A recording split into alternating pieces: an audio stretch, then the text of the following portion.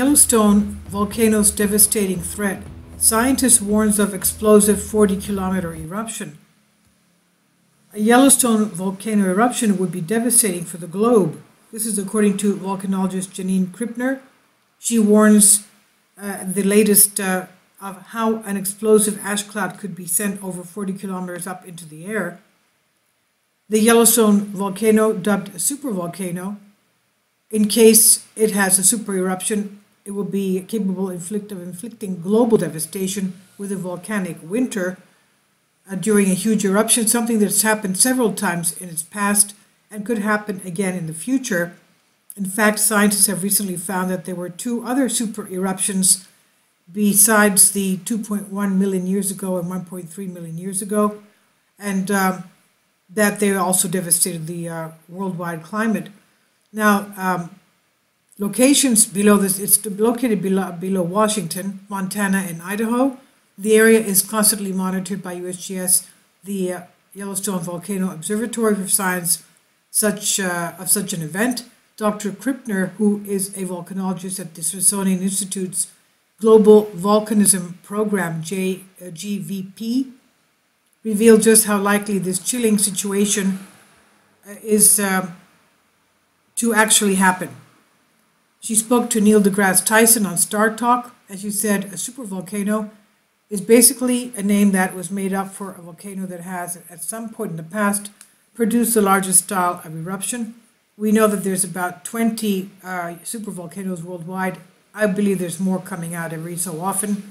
We have one in Germany, the Lassen volcano. We have other ones as well in the United States that have had super eruptions but are not on this list of 20 supervolcanoes. But anyway, a supervolcano is basically a name that was given to a volcano that has had a super eruption, producing the largest style of eruption.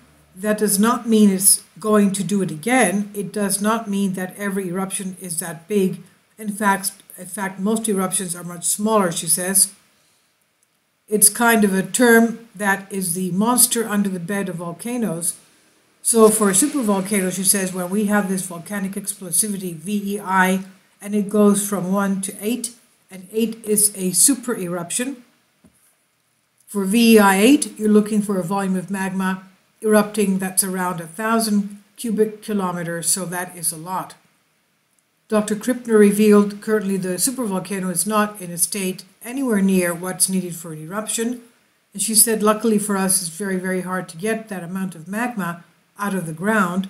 In fact, to accumulate that much magma in one place where it's an eruptible state is very difficult and takes a long time.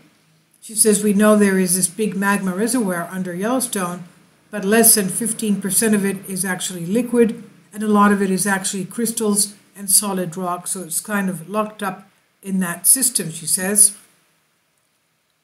As she explains, you need at least 30% for that to erupt, so there's not even enough eruptible magma, as far as we know, under Yellowstone. Caldera eruptions are not always explosive. They're not always big catastrophic events. They can be slow. Dr. Krippner did send a warning over what could happen in such an event if things change in the future.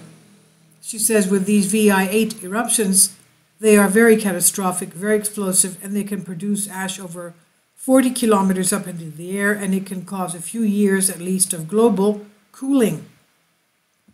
A lot of the heaviest stuff will fall out within kilometers of the volcano, but you can still get very fine glass, and it's not safe to fly around this stuff, so it would be devastating. Not even, of course, safe to breathe it.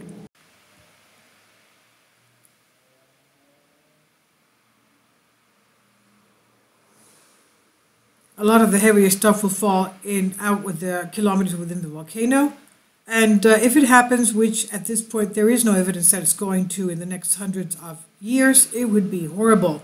As she says, but it's very unlikely to happen. In fact, over the last 50 eruptions of Yellowstone, much have been smaller lava flows.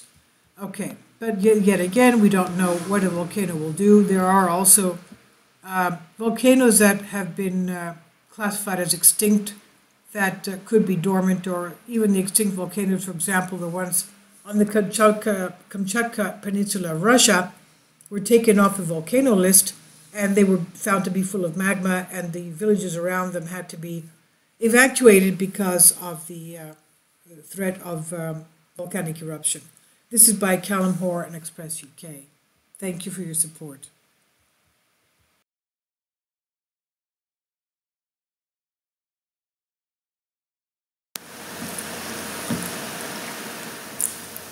If you'd like to join me on my Patreon account, you will hear content not covered by mainstream media.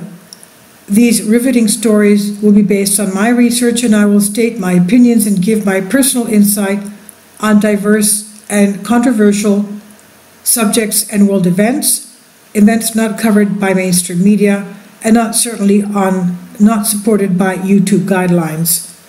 So whatever I have on my Patreon, most of those will not be on my YouTube channel. Please consider becoming a member today. More of the most significant and important videos will be on my Patreon channel. Your support helps me to continue my research and keeps this YouTube channel alive. And we depend on your support, your generous charity, because we help economically challenged families here in Athens, Greece, in Kapota, and we also help the young generation with university tuition and the community around our church. Thank you.